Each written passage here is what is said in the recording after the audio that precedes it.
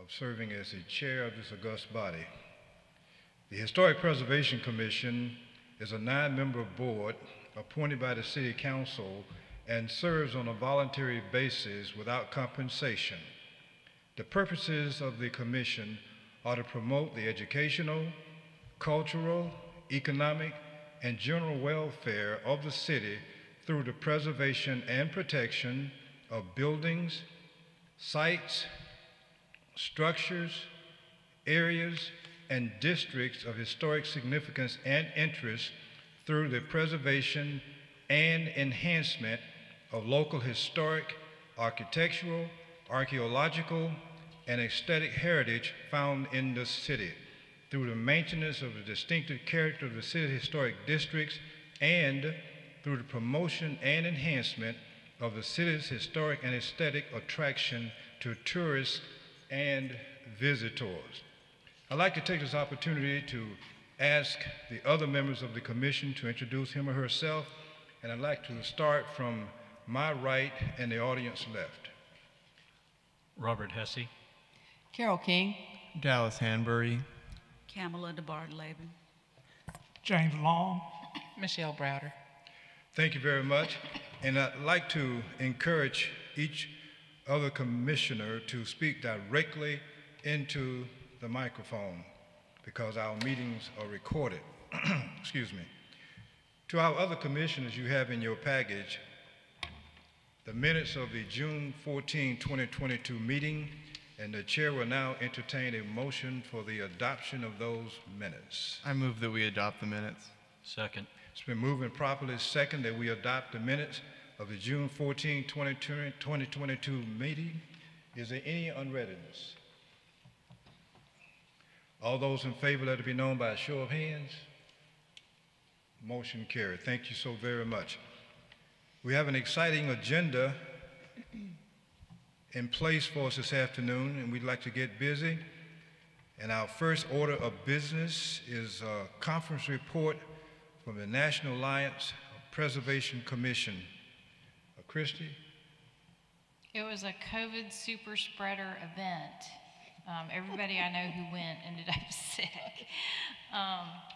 So the National Alliance of Preservation Commissions is a national organization that services staff and boards like y'all. And you know, one of the things we talked about, one of the things they do is the Commission Assistance and Mentoring Program, which we've talked about to do training. We just got the contract from the state for our grant application for that, so that will be coming up in the next year. That's kind of tangential, but it just happened yesterday. So NAPC is really the where the rubber hits the road conference, and there were a few things that I think are duplicable here, and also, you know, as you may not be surprised, sometimes recommendations that come from staff are not taken as seriously as recommendations from people outside, because you all are the experts in this. So if there are things, you know, we've talked about an annual work plan. If there are things in here that you think are interesting, or we could apply for grant funds for, or need to lobby City Council for a line item to fund, I want you to be thinking about those things as I go through some of what I think you all might consider pursuing. I sent the link to the podcast, and I hope that, I know some of you had a chance to listen to them. The podcast is put together by a woman who works for the Cincinnati Preservation Association, and they have a staff of 4, and they're a preservation nonprofit in Cincinnati. And we have had discussions with Troy Public Radio about podcasts. Sounds like Landmarks is getting ready to do some things. You know, is there an opportunity? And I think Dallas, you've done podcasts too, haven't you? In the past, we have. For your collections. Whether or not there are kind of aspects of Montgomery's history, kind of untold histories, or, you know, doing 20 minutes to talk about the different neighborhoods and who lived there and how they developed, I mean, could be a good starting point. That may be something we'd want to look at doing. You know, it would require some research and some script writing, but it's something that could put maybe have a more publicly accessible outlet that younger people gravitate towards as something we might be able to do.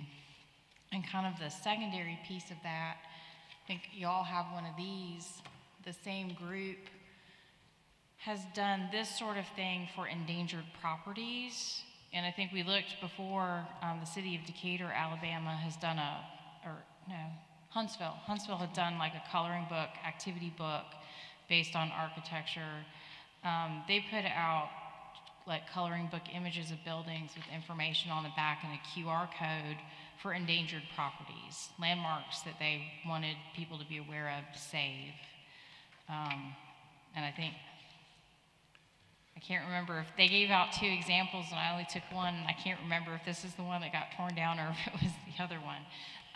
But again, we can apply for grant funds to develop an activity book about architecture. You know, get to know architecture in your neighborhood. We've talked about a coloring book that could go to elementary schools to teach them about the buildings they live among. So think about these as potential grant application opportunities, because you know, our budget cycle starts October 1. We have to start putting together budget numbers in March and April of next year to get that approved prior to the next fiscal year. So we're really only 6 or 7 months away from that process starting. So keep that in mind.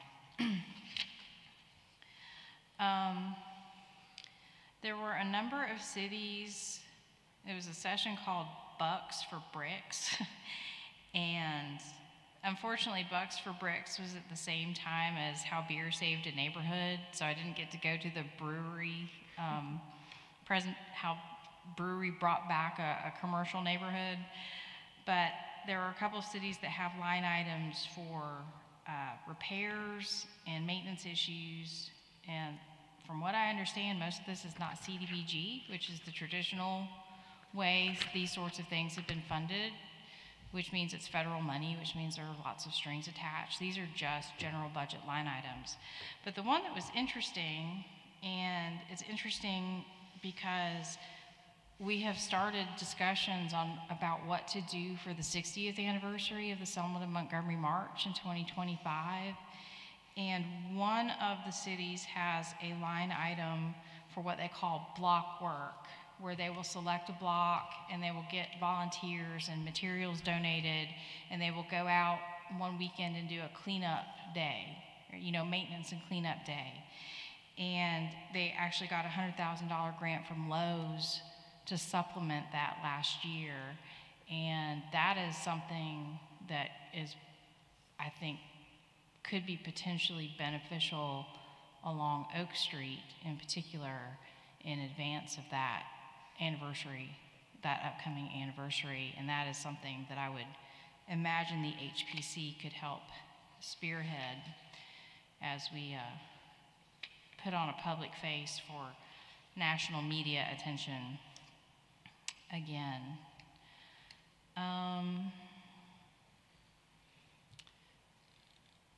There are some things that related to trades and ordinances, and probably not really something for this body to take up at this time.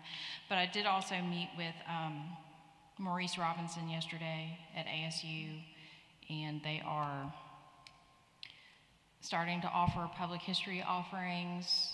At this point, it's mostly archival coursework, but we talked about how we could incorporate preservation into that and possibly get students to help, both teach them how the ARB process works, but even maybe get some interns to work with the HPC to come up with projects and activities this body could back based on that list of powers and duties that you all have. So that is, we just had that meeting yesterday. So again, it's one more thing that I'm hoping we can kind of, again, pull in younger people, broaden our reach in the community, and look for ways to work with some other organizations. I did go to a session on transitioning sacred places that was put on by the Partners for Sacred Places, which is how to, dealing with congregations who no longer need all the space they have. Of course, we have the First Presbyterian issue that's still kind of lingering out there somewhere that will, I'm sure, come up again. The old First Methodist Church on Dexter had an estate sale a few weeks ago.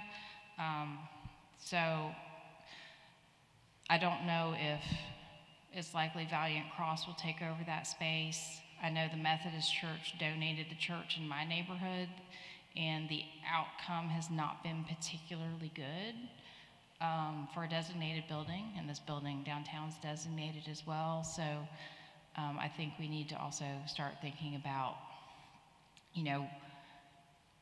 what ways can we, not just tell people they can't tear buildings down, but try to work with them to find solutions when you have a building that was constructed for a very specific use, and that use is no longer a viable option.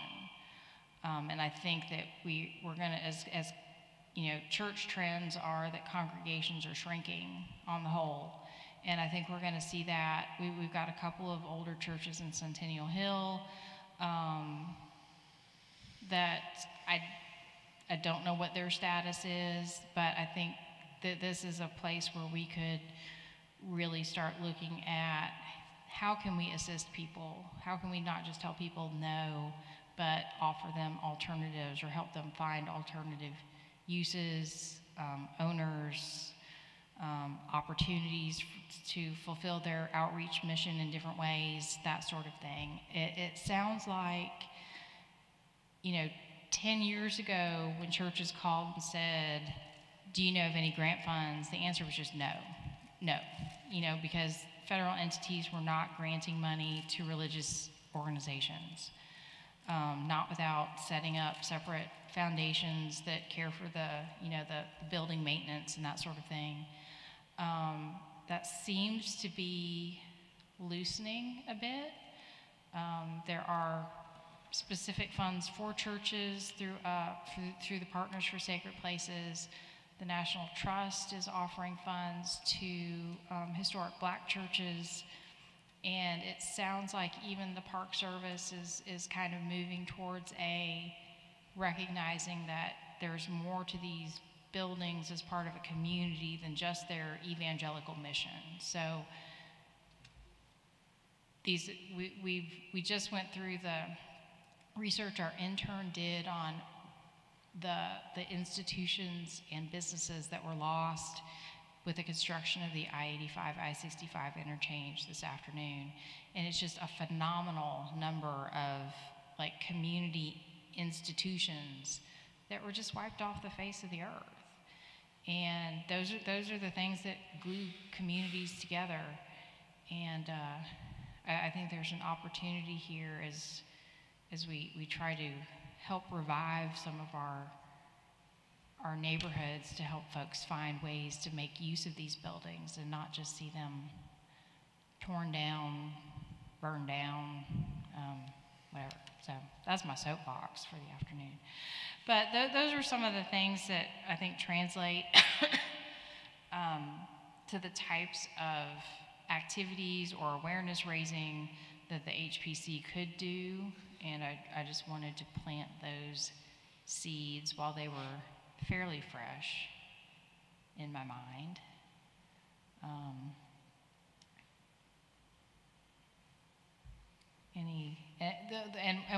One thing that may end up coming up with the trail work too is one of the sessions was on accessible commemoration about sharing undertold stories. So that gets to the podcast we're looking at some ways to do some interpretation along the trail in particular that help tell some of this, the lost history from our built environment and what that meant to the community.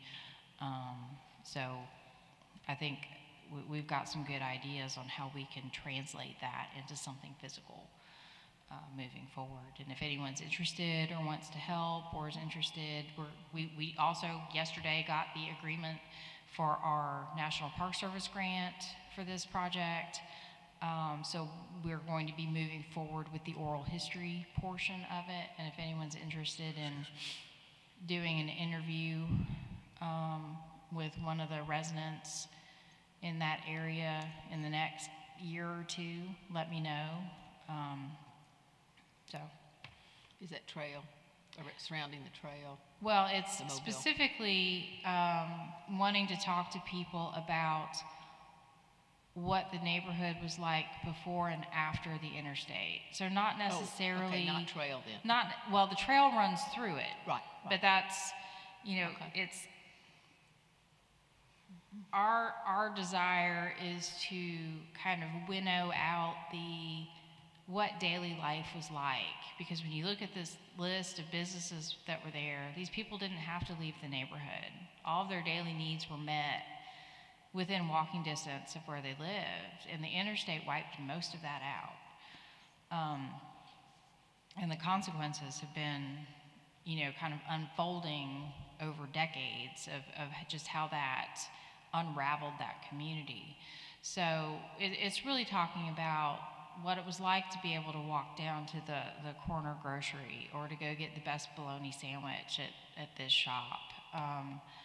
So those are the kinds of things that were kind of our starting points to talk about what neighbors did for one another and what they remember about, maybe my mama didn't catch me doing something, but if old Miss so-and-so down the street caught me, she was gonna whoop me like she was my mama, which is what, Desmond Wilson tells us, that his mom didn't have to catch him because there were a bunch of people on his street when he lived on Grady Street that were going to make sure that if his mom didn't see it, and they did, that something was going to happen. So, comments, questions? I have a question. Grant money, how plentiful is it for like elderly? Like when you're out making your rounds and you see a home that needs some work, but elderly people are in there that can't afford it, rather than let that continue to decline the property, is there a way that we can help them with grant money to bring it back, the maintenance level back up, so that when they eventually do pass, their children just aren't letting the house sit and go into even further repair to the point where we lose a house? That was one of the programs one of the cities did it with general funds, and they used that as grant money. Let's see. One did a no interest loan for repairs and maintenance, and they would loan up to $7,500, 1-for-1 match, so you had to match the money, and they had a $40,000 annual budget. Payoff was average 4 to 6 years or when property was sold, so it didn't have a sunset on the loan. So more of like a lien on the house then? Could be. Yeah, I mean, it's satisfied at the sale. The city that had the block work was doing kind of what you're talking about, where they would, I think they were targeting a block, and that may just be based on the size and composition of their community, that's what made sense to do. I know when I interned with the Columbia Development Corporation in Columbia, South Carolina, most of what they did was commercial development in the old warehouse district, but it was immediately adjacent to the governor's mansion, and then there was a park that's kind of it goes up a hill, and on top of that hill there was a neighborhood called Arsenal Hill, and it wasn't very big, but you had a lot of long-term elderly residents, housing stock dated from, the late 1880s to maybe 1920s, so historic neighborhood. And what the CDC did was, in an effort to not gentrify those folks out, of course, property taxes are a lot higher in South Carolina than they are in Alabama. They started selling off some of the lots on the embankment that overlooked the river and part of downtown for high-end construction, and they took a portion of the proceeds of the sales for those lots to fund a maintenance program for those residents, where they would fix porch rails and they would paint the exterior of the house and they would make sure it had a good roof on it. The things that help seal the building envelope. Right. There was still an application process to it, but that was how they decided to fund a program like that to target those kind of issues, to try to retain the integrity of the neighborhood, make sure that people weren't spending money they didn't have, and try to help. I think that they must have done some sort of property tax freeze on the property for a certain, usually about 10-year period, to ensure that that you can't afford to stay there anymore. So there are ways to do it. Some of the CDBG funds have been used in the past for like a home program for low income maintenance. But Montgomery's big enough and we have enough low end, or we have a lot of old housing stock that probably wouldn't appraise for very much, where you couldn't go out and get a conventional loan. Even if you could afford it, your property wouldn't appraise high enough. So there are ways to be creative about doing that, and having to target it, I think, is the key. Well, I either attend or watch the city council meetings, and it seems like there's an increase of properties that are being destroyed because of the lack of maintenance on them and stuff, and that they're condemning all these homes. And it seems like it would be money well spent to throw a layer of paint on and perhaps a roof to preserve that property so that it doesn't decline like that. And then it benefits the rest of the neighborhood, obviously. And it's cheaper to rehab these old houses than to build new. Right. And, when the city built, I think it was 3 houses behind Lanier High School as part of that Lanier Place development. It was supposed to be affordable housing. It was HUD money, so there were certain income thresholds that you had to be within a certain range. But the cost of construction, it was $125 a square foot, which, may not sound bad. I'm renovating a house in my neighborhood. I'm hoping we'll get 80 a square foot, and my neighborhood appraises higher than the properties behind Lanier High School. So, there's kind of a disconnect on, it's the short-term solution. You've got blight, you've got people probably occupying properties that shouldn't be there. You have activity that people don't want, and the short-term solution is to knock the building down. So but then you start eroding the fabric. You haven't solved the problem. The problem moves to the next vacant property, and the cycle starts over again. So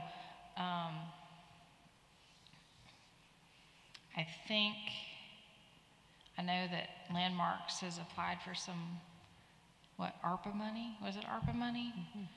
To do something we've talked about for a long, long time with a revolving loan fund where you can take properties and maybe you rehab them, or you find a willing buyer, and when you sell the property, it goes back into the fund and it funds the next project.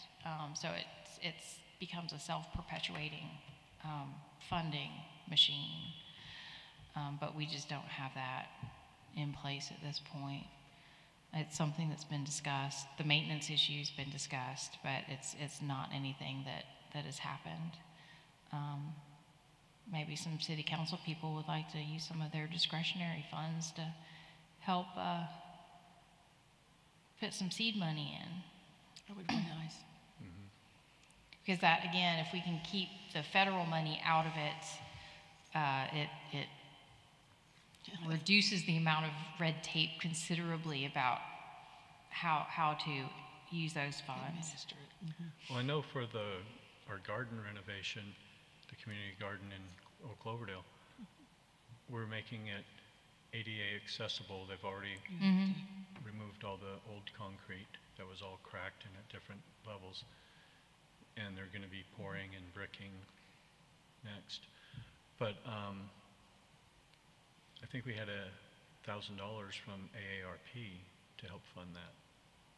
I think the project's coming in at $22,000 now, but it went from about $10,000 up to $22,000 just because of the pandemic and the increase in construction costs. It's ridiculous.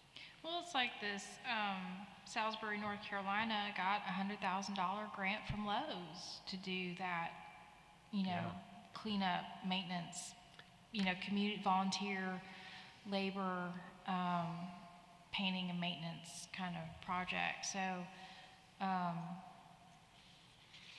just need to find the right pot of money. Would the Habitat for Humanity have money that's accessible, or I hadn't seen or heard from instead of them in building a a new while. house or rebuilding a house to paint a house? I don't know. I know that at least in the not too distant past, and I don't know that this is still the case, there were a couple of folks who were trying to even just donate land to them to build, and that they just didn't have the capacity to keep up with all the property people were trying to give them because they had a construction program. I think they were building houses out in North Pass, and they hadn't built that out yet and really didn't have the capacity to take on anything else. Now that said, Hands on River Region, Maxwell folks are always looking for volunteer opportunities, and they like to work. So I mean, in terms of getting people who would actually kind of come and dig in and do something, if something like that was organized, I think we could get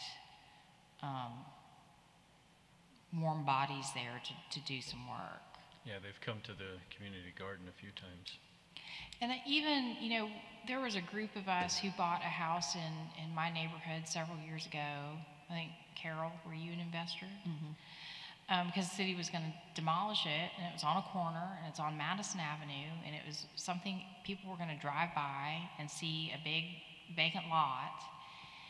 And we organized, we had 2 volunteer days, and we had people from Cloverdale, we had people from the Garden District, because everybody was like, hey, the neighborhood's gotten together to do this.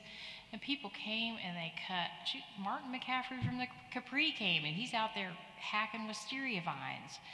That I think if there's kind of this community purpose, that I think people would rally around that kind of activity. I mean, we had 2 weekends where people were cleaning out the house, cutting back the vegetation, which was also growing up into the house, and managed to work with the mayor's office, and they said sanitation.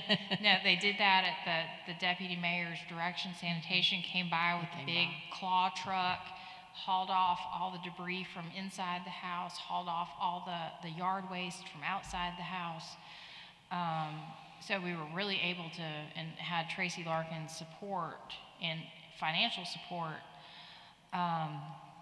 and it really became kind of a rallying point, which was very pleasantly surprising. So, Well, I just remember attending one of the meetings on what to do with downtown. It's one of the priority things and stuff.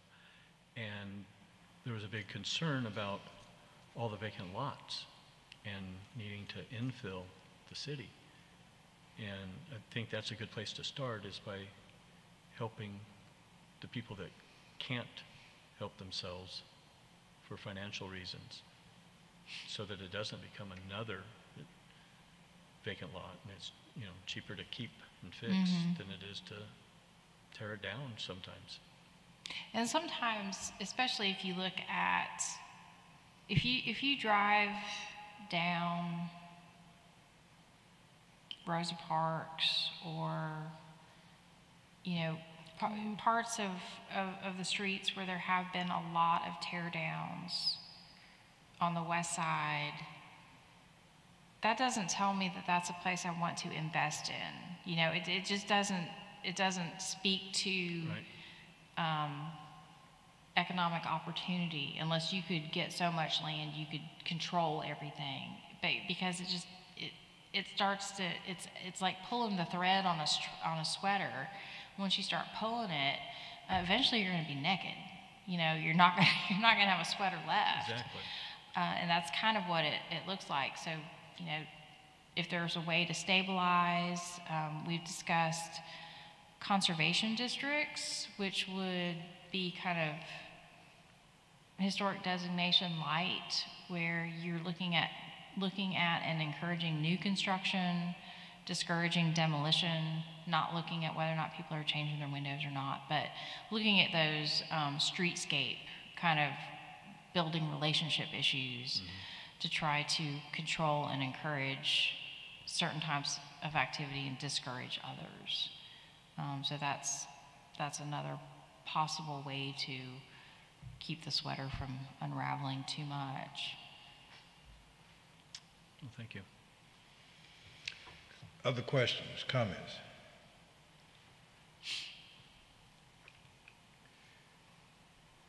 Anyone? Christy, I'm just a bit, I don't know if I want to say alarmed, but concerned about some of the things that you said. The demolitions that have taken place in some of our neighborhoods, and I'm just wondering, and you've asked a question, do we need to become more proactive in terms of what we do to ensure that some of these properties are not demolished? Well, I wasn't going to talk about this, and I don't know that state law allows it. I need to look into this. One of the sessions I went to was on demolition review process, and that is something separate from historic designation, but it's where you have an ordinance that if demolition is proposed, that there's a review process to it, where someone would determine if it's, say, a historic building, not designated, but more than 50 years old, you know, in an area that is protected or particularly sensitive for some reason, but that it's not just you can go in and get a demolition permit, or that the city can just go and get approval to demolish these 5 addresses at this council meeting and then put it out to bid, that there's a process before you get to that point to put holds on demolition and seek out alternatives. It seems to be a tool that people have put in place to retain more historic streetscapes, and a way to not, and at least this is certainly by and large the case in Montgomery, to continue to treat poor black neighborhoods as blight. You know, that's what got us the interstate system. That's what got us urban renewal. It was all blight clearance, you know, and who were the residents in Montgomery who suffered most from that? It was in the African American community. So I need to see if state law would allow us to have some mechanism like that. The piece of state code, which is 1153B, that allows municipalities to demolish properties, also allows municipalities to stabilize properties. So, and also salvage from demolitions. So there is a provision in that repair or demolish relationship that says, okay, this building's important, it's got a hole in the roof, we're gonna put a new roof on it, and we're gonna board up the windows, and we're gonna seal it up, and then we put a lien on it for the amount of the roof, and maybe through some arrangement, the lien is forgiven if the owner decides, it's heirs property, we're gonna let it go. And then maybe something could be done with it. So I don't remember anything in that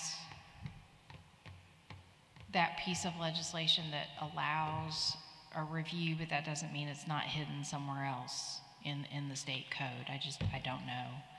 But there is a potential tool, if state law will allow it, that might put the brakes on some things. Okay, thank you. Anyone else? Question, comments? All right, we'll move on. Mapco update. I've been told that they're going to make one more attempt, but nothing has been submitted. So that is all I know right now. Okay. All right. Is there any kind of deadline regarding? No, they're not in violation of anything. So, I mean, their timeline is their own. I think in the last couple of months, someone may have contacted someone at the Cottage Hill Foundation saying they were waiting on their landscape architect to finish whatever. We had gotten a call from the engineer about some other issues, and he had indicated that he hadn't heard from him in a while either, and he thought maybe it was a dead issue, but it's not. Mm-hmm. So it's still hanging out there. There's a new sign, a new, for sale, commercial property sign, and it now says entire block. It has said that from the beginning. So that includes Hatton too? I guess if the price is right, that would be available. Right, yeah. Okay. This particular deal would only take half the block. Right. Or slightly, right. Maybe 2/3 of the block. Okay. Thank you. Anyone has a comment, question regarding Mapco? All right. Other business? Christy, isn't September 1 next sign deadline? Next historic sign deadline will be September the 1st. And then the signs will be given out in December. Yeah, we may have to. That's what we might need to do a rethink on this process. Like, I might have to get people's money up front. Yeah, that's a good idea. Because, the last one, someone made application, and then they put their house on the market, and then they sold it. So I've got a sign that we've paid for, but no one's going to pick up.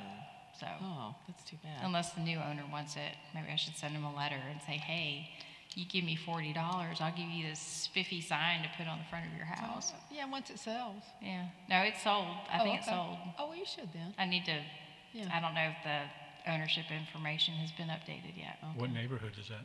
Garden District. Okay. Oh, okay. Any other business? Any other comments, observations, whatever? Did everybody get a chance to listen to the podcast? Yes. Any comments? I found it very informative and entertaining, and I went listened to the first season as well. Yeah. So. Well, I think the casualness is what's so interesting. It doesn't look like it's hard to produce, but I'm sure it is a lot harder, and that's why we started thinking of Dr. Bailey's Monroe Street. Because they were talking about streets, this street, that street, that was very focused, just like your discussion of the businesses and the people who were on Monroe Street is so focused right there that I think it would be of great appeal. Yes. So. Yes, I was really let me not talk right now. Anyone else has a comment? I'll save mine for last. Can I just ask, how are we, if we were to do something like this, how would we publicize it? To get more community engagement? Because I think it's an excellent idea. How would we go about doing that? And it is bringing us like into the 21st century. Sure. Comments? Well, we're dealing with that on some other issues right now too. You know, like where does this stuff go? You know, how does this stuff get out? You know, Dallas has got a good. Oh, we just use SoundCloud. No. But I mean, depository. I mean, it's very accessible to the public. Right. You know, if you go to the Montgomery County archive site, there's a lot of cool stuff on that too. But how do you know that? So that's kind of the, you know, where can it house? So the issue is where to house it or how to publicize it? Both.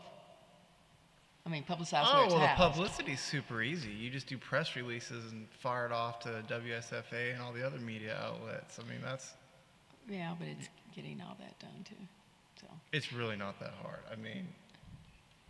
But again, and I don't know what the costs are to get it on something like Spotify or, you know, but again, if you do that, then, you know, if there is a fee, then that's another grant opportunity. You know, we're going to do a series of podcasts.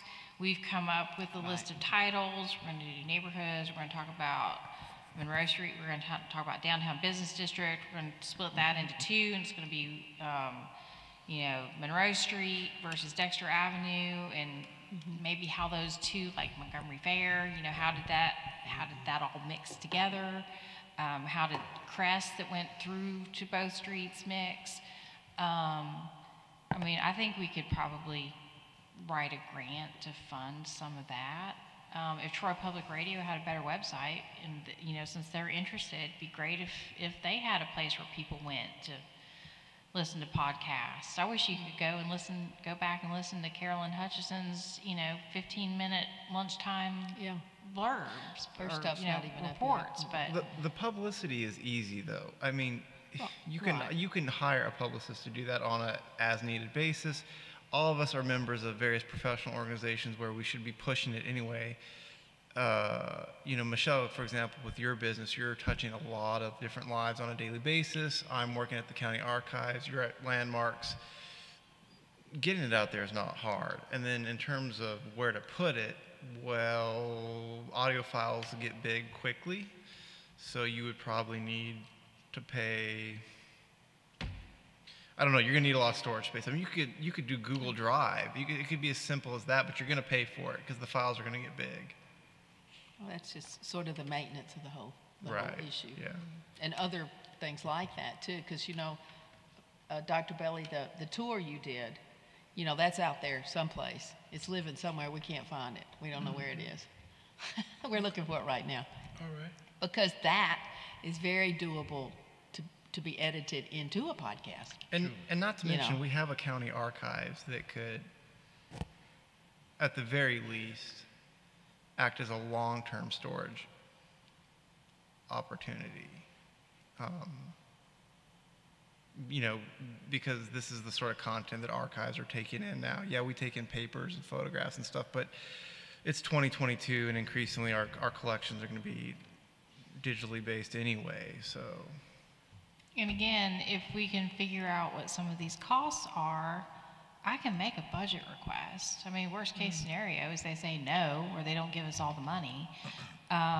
But in the last 5 or 6 years, when I've put in for travel, I've put in for training, I've put in to pay for the awards program, nothing has ever been cut because we're not asking for an outrageous amount of money in the grand scheme of things. So, you know, we just have to, if there are things that you all want to do, we need to put some numbers to it so we can start putting together those budget proposals so we're ready in March or April to say, hey, we want to do this, we're going to apply for this grant and we need X to match it.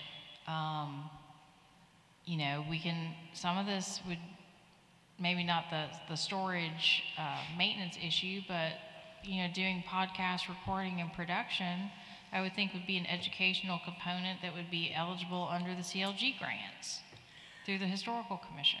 So your submission deadline is March, April for the budget? What is it? When is your submission deadline? I'm usually asked to make sure I've got numbers together in late March, mid-April, but to mid-April. So, I mean, it's something to think about if it's something you want to pursue. And when I say you, I don't mean me, because I'm only one person.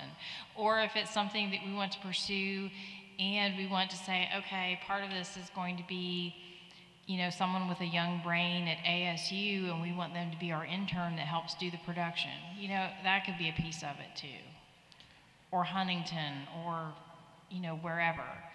So it's just something to think about. What pieces do we need to put in place to be able to do some of these things? So can I just reiterate, my question was not how exactly we were going to get this out, but it's more or less participation. You could put it on social media or WSFA all day, but there's got to be some type of hook. Well, what is your idea? So I think that we should integrate the arts. This is something that somebody is doing. Mm-hmm. If you bring in Alabama Shakespeare Festival, we're talking about history on Monroe Street. There could be, I don't know, I mean, there's just so many things, and I'm coming from a creative perspective, but there's so many things that we could do to make it so much more appealing when it comes down to the art, or when it comes down to the history. If you were to bring in, let's say we just bridged the gap with Shakespeare Festival, and you had your tour here on Monroe Street, why not have a street, not a festival, but just a gathering in the spot like Dr. Bailey normally does with his tours, but make it more applicable to where people could come out, sit, watch, visit, but integrate the arts into making it more interesting, if you will. You know what I'm saying? Like when you talk about your tours, or when you talk about Monroe Street, it would be great to have a reenactment, or just to press people into doing more, or showing up more as we start archiving this history in these neighborhoods. I was with what's her name, Georgette Norman, the other day, in which she talks about the hospitals that were on the west, or is it west side? On the west side, yeah. My interest had just peaked because I could see, what's it? Come on, Hale.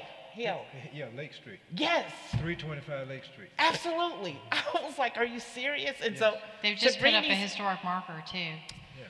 So to bring these characters alive, like a Bill Trailer, or it's just I get excited when people see it and when you put it in context.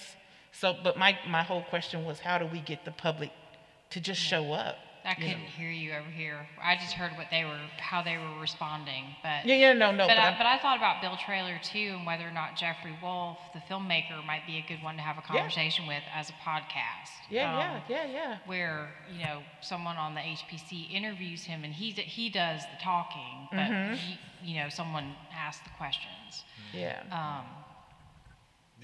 That's the job that we have before us. Mm-hmm. And let me give you a solid idea of what we are saying here this afternoon. About 2 months ago, I believe it was, Leadership Montgomery brought to the City Council chamber the work it had done to, shall we say, rehabilitate Remont Cemetery, adjacent to Lincoln Cemetery.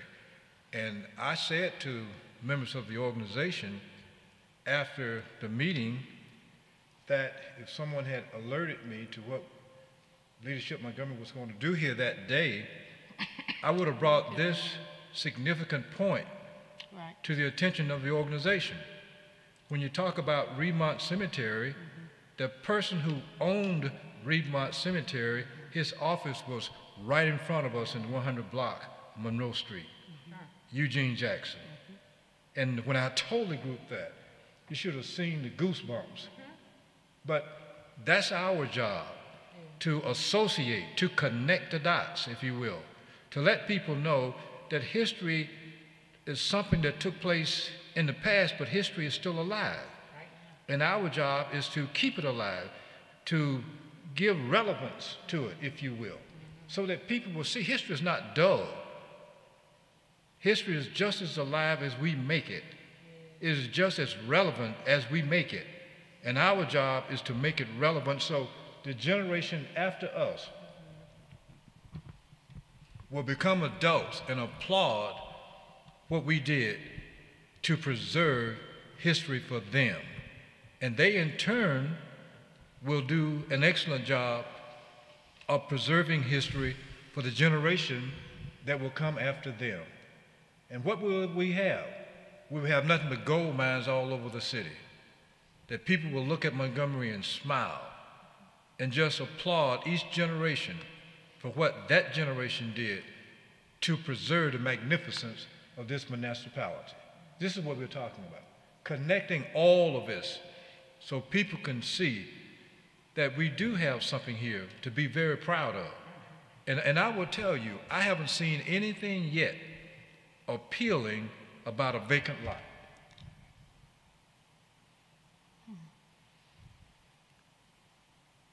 And I challenge someone to show me what is appealing about a vacant lot. I know you demolish a building, you demolish a house to create that vacant lot, but what is appealing about the vacant lot? Not one thing. That's exactly right. So this is our task. This is our job, to let people know, as we say, or try to say at the closing of our meeting, there are alternatives to demolishing something. And when one person said how people in the neighborhood get some paint and put on something, we can do that. A building doesn't deteriorate overnight. It's a daily process. And all we have to do is to arrest that deterioration. Right.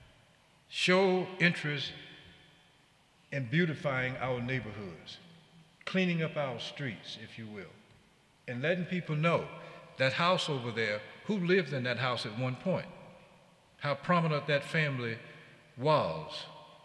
That's our job. Any other business? So, Christy, let's, from this angle, thank you for the podcast.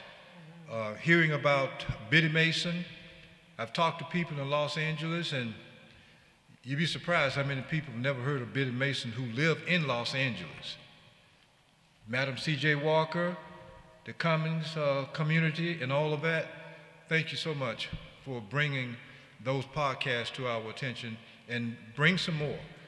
Well, I would suggest that you all think about stories or places that are worth telling the story of. You know, Lanier High School is going to be closed. You know, that has been meant something in this community for a long time. You know, to Michelle's point about how do you bridge and make connections with other organizations? You know, what are those relationships and bridges that can be built to try to make this more than just something you hope someone will find on the internet? I think it's interesting, personally, that, you know, since the beginning of time, that storytelling has been an oral tradition, and then, you know, then you go to school and you read books, that podcasts have just taken such a hold, that aspect of storytelling and passing on that knowledge in an oral tradition. It's like we're coming back to the roots of our humanity, of how we have always shared things with one another. And I think that it is something that the younger generations gravitate to and seem to really enjoy. You get it in 20 and 30-minute snippets, and at least, you know, it's the length of a sitcom, but if you can hold their attention, you're going to get the message across. So. Okay, any other business? Any other business? Anyone has anything? I have a comment. Yes. When you said about Lanier High School closing, is closing because it's in desperate need of repairs? Is it any funding that's available to repair it? For MPS, Well, it's a historical landmark. Oh, I know it is. I don't possibly, brick and mortar money is hard to find. It would be easier for a developer to put together tax credits where they could defray probably 40 to 50% of their costs on the rehab, easier than it would be to find grant funds that can address a lot of deferred maintenance. But that would be for another use. Yeah, for Not a for, it would different be use. something else, not Yeah. linear, not a high school anymore. I mean, And I think that's- it's probably in an opportunity zone. So, I mean, Right. there's funding That's its chance. for the private market that's probably more readily available than for an institutional use. That's not to say there isn't any, because, you know, certainly other school systems have revamped. Lanier's awfully big. There was a school in Columbia, South Carolina that was closed, and they were going to turn it into elder housing, and that didn't work out, and they ended up renovating it. It became like the high-tech high school. Of course, this was 20 years ago, so high-tech meant it had, you know, internet.